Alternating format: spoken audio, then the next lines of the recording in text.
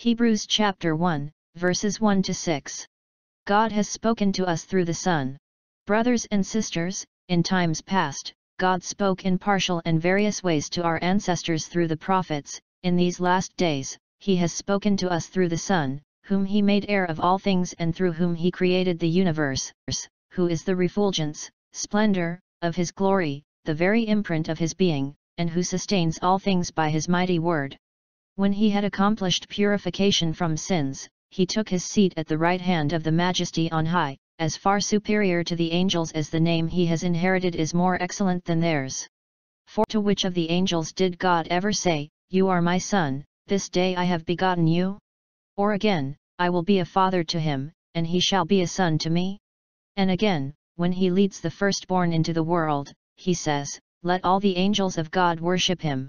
God has made Himself known to mankind not just through prophets, but now through His Son.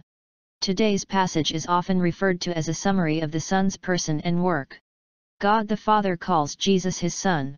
Verse 3, when He had accomplished purification from sins, He took His seat at the right hand of the Majesty on high.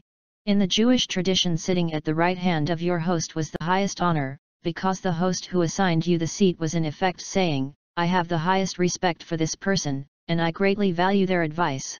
God used many ways to send His messages to His people in the Old Testament.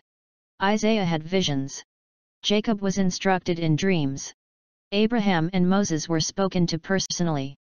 God continues to reveal His will, but at this time in history it was amazing to Jews that God would reveal Himself by speaking through His Son. Jesus was the fulfillment of the Old Testament prophecies. A Jewish reader would immediately recognize that Jesus was superior to any created being because He was the firstborn son, and firstborn son He had the place of highest privilege and responsibility in the family. Jesus answered, "I am the way and the truth and the life. No one comes to the Father except through me." John chapter 14 verse 6,